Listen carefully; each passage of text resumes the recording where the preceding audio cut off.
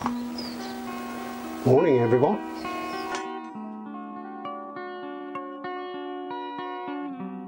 Welcome to Road Rodent Restore. I'm John.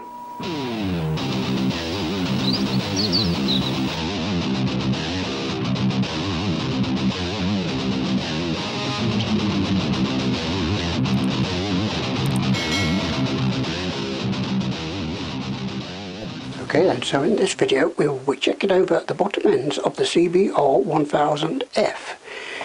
We've got two engines stripped down and we will be checking all the bottom end parts and trying to salvage the best parts to make one good engine. So without further ado, let's do it.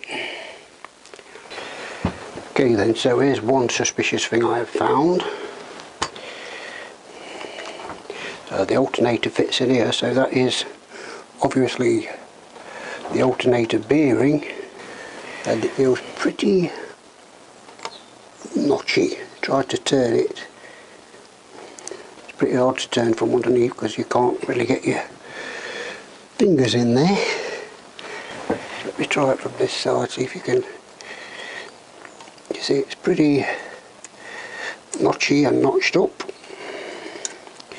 So I'm going to have to try and get that out. But luckily I have took the spare one out of the shed. This is off the other engine. This is out of the original engine. That feels pretty good. So looks like we're in luck. So we can work out how to get this one out. I don't know how I got that one out, I'm sure. I can't remember. Probably over a year ago when I took it out. But it's certainly not pulling out with my finger, so we're going to have to try and get on the other side and put a drift on it or something.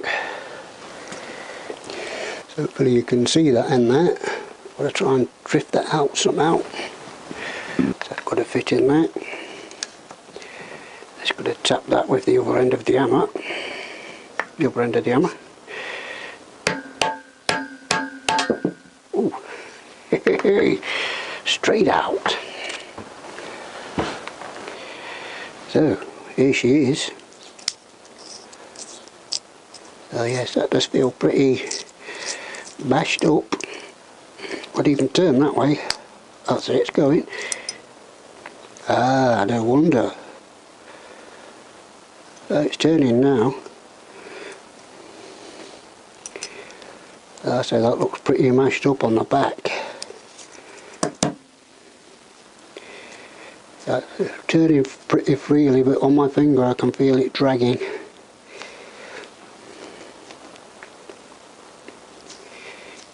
Yeah, definitely feel it dragging. I don't know if you can hear it.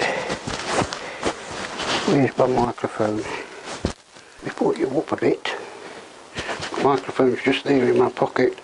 I don't know if you're going to hear it, but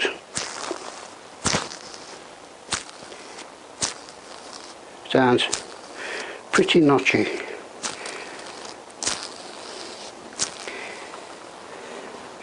But when I was a young lad, when I just left school, I was an apprentice at a gearbox reconditioning place. It's just like a little shop reconditioning gearboxes. The old Vauxhall Vivas and the old Cortinas. And the lad who was learning me just hold the bearings up to the light, and you can actually, although you're not going to be able to see it on the camera, but just in there where the bearings spin round, you can see the metal, and you can see it's all pitted and all grooved. If you give them a spin and hold it into the light, and yes, you can see that this one is all pitted, and not that you're going to be able to see it, I don't think. But I can definitely see it, so that is definitely for the bin. But luckily we have the other one. Let me stick you up there. If we can get it off. Got to get the nut off. So that's bit it.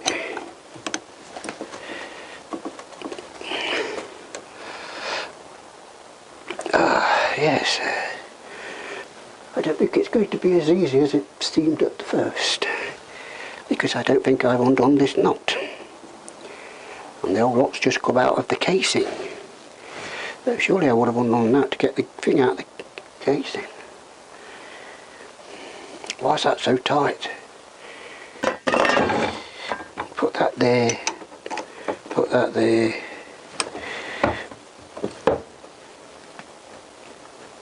Oh my God, why is that so tight? I'll have to try and put something on there to hold it. Of course, I've got to get that bloody bearing. I need that bearing, even if I cut through that with the angle grinder.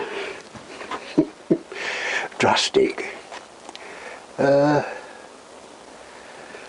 Could be put around it. We just wrap something around there.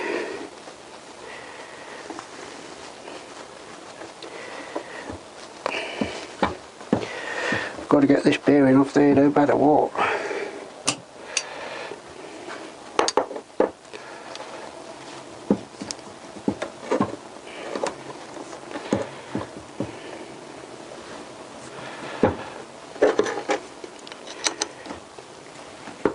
Come on, baby. Oh man, that's on there tight. I do. Got my rattle gun, haven't I? Where is it? Oh, there it is. Pull those off.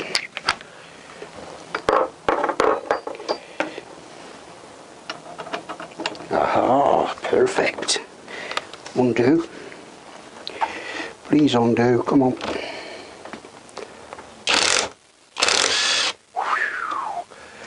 Bloody ripper, mate.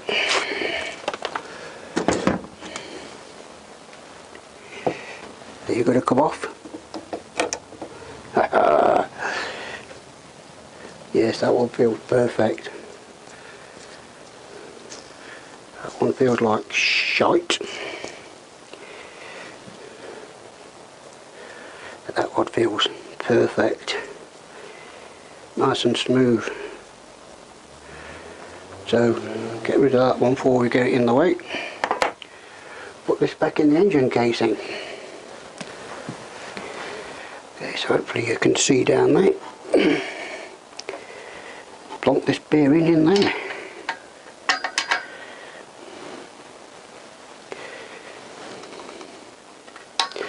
You can't see much with my hand in the way, I know, but that's going to go in there.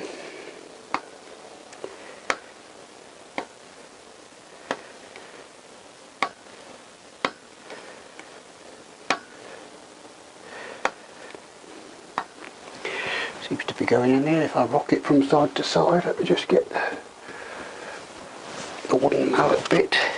So it's nice and clean.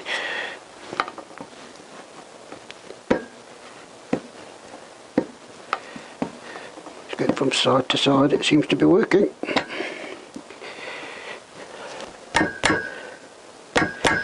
Yes, that appears to be it in fully. That's just that making the noise. So yes, that feels a lot better. So hopefully that's one replacement part done without spending a penny. Okay, next. Okay then, so main crankshaft check. It says check all the cogs to make sure that all the cogs are okay. Don't rub over your finger because it hurts. Yes, all the cogs seem to be okay. Check all the bearing mating surfaces and they seem to be okay.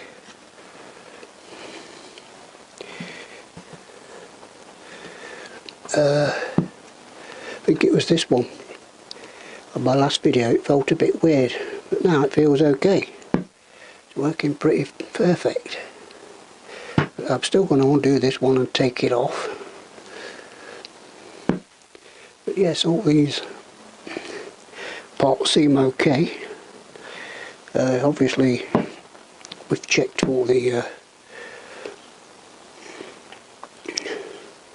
there should be some end float tip between these where you put your feeler gauge in. I think they're 0.05 or something, no, 0.05 to 0.25, something like that. But my feeler gauges have rusted and all the numbers have gone, so I'm waiting for some feeler gauges. But I think they're pretty okay. There's no movement up and down, which is the main thing, I'm sure. Same on all of them, no movement. So that all seems to be okay, but I'm going to whip that off and just have a look in there. I did say that this was the one that had the rusty piston, but looking back at the video, I'm not so sure. I think it might have been this one, because that's the other end of the engine. That's that end. That's like cylinder 1. This is like cylinder 4. This is what was the problem, cylinder 4. So I'll have to check back on my videos just to make myself clear on that. But anyway, I've got to take that off and have a quick look. Is that a 12mm? Yep, that's a 12mm. Let's just whack this off if we can.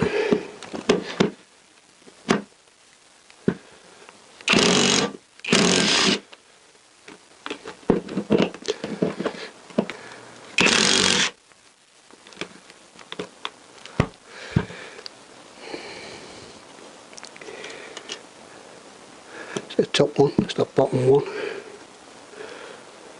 that going to come undone without a fight? Let's try to tap these with a rubber hammer.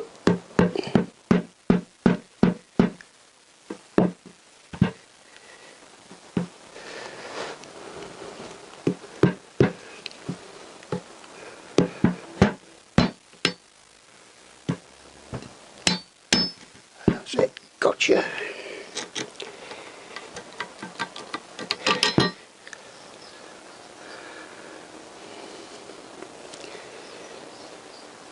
Well, they certainly look okay.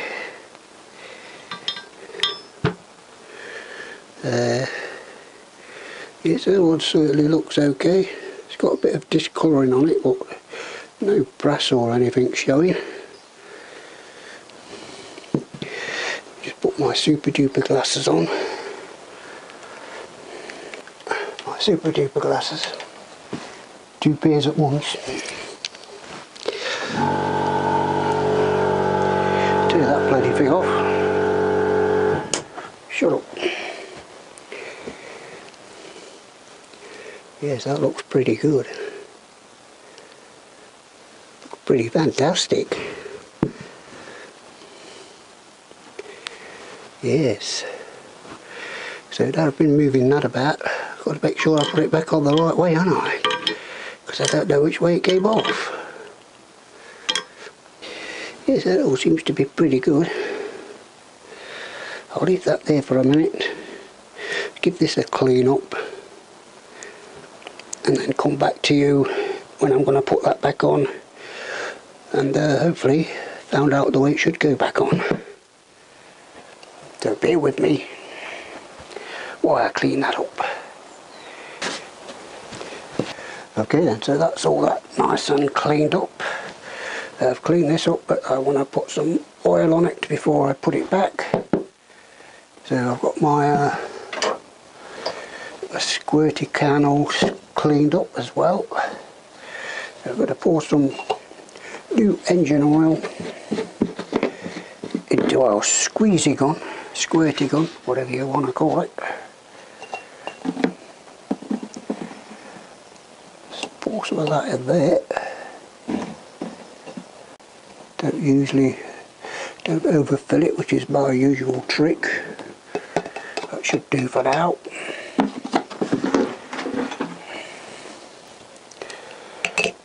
Put our lid back on.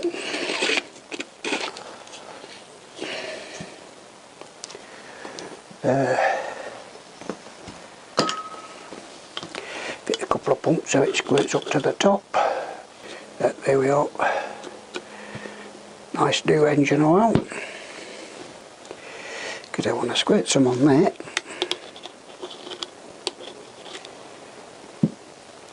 I want to squirt some on there. But if you're a div like me, make sure you take note of which way round that came off, because I didn't. But luckily for me, instead of checking all the way through the manual,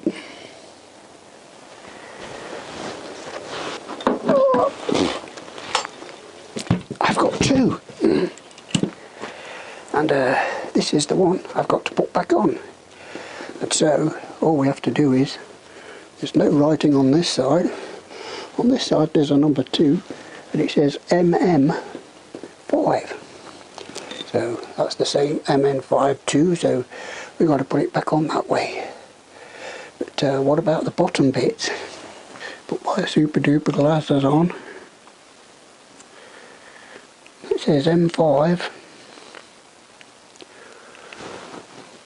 And that says M5, but it's upside down, so that's got to go that way, and that's got to go that way. So, no, don't want to squirt that on there, do I? I've already done that. So let's get you down there a bit. Hopefully you can see. Put that under there so we don't get our table too greasy.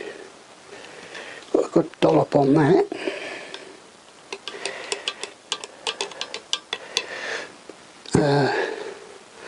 Put that on there with the lettering this way. Where's the other bit gone? And put the lettering on there so it reads this way as well. Just whack that on there. Sure there's no cloth stuck in between it. There we go. Put our little knots back on.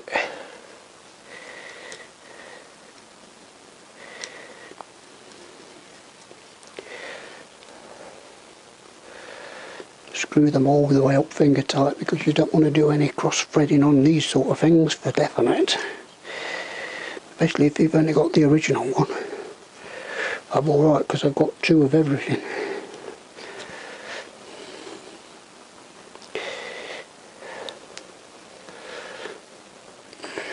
There we go. Then we have to go to our workshop manual and find out what the torque setting is.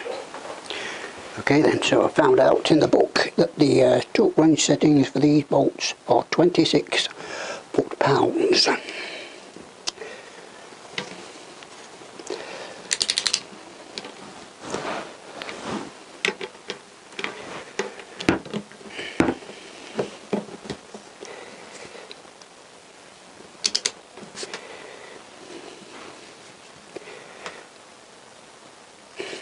Which I think might be quite tight.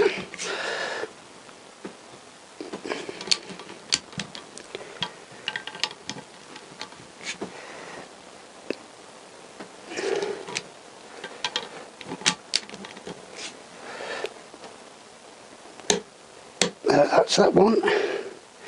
Click, click, clunk, click every trip.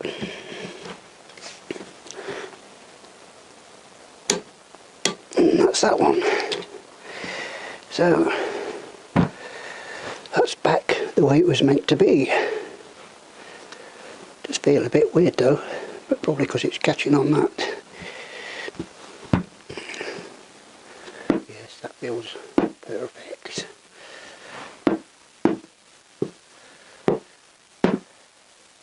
So I think that's that all checked. I don't think there's going to be any problems with putting this. God, some people have no consideration, do they? Tapping the wrong while I'm trying to make a video. Yes, so I don't see why there's going to be any problem putting this back into the bike. That all looks all nice and hunky-dory. So let's put that in a safe place for now. Yes, okay then, so I think that's about it for this video this week. Next week's video, and in the next video we will probably be checking these bearings, shell bearings, These are out the other engine, that one is anyway. Now these ones turn out too good. So anyway, if you enjoyed the video, please leave a thumbs up. If you didn't enjoy the video, just leave a thumbs down, because they all help towards my channel and help to get my videos pushed further up the line so more people can see them. So yes, stay well, stay safe, and I'll see you with this on the next one.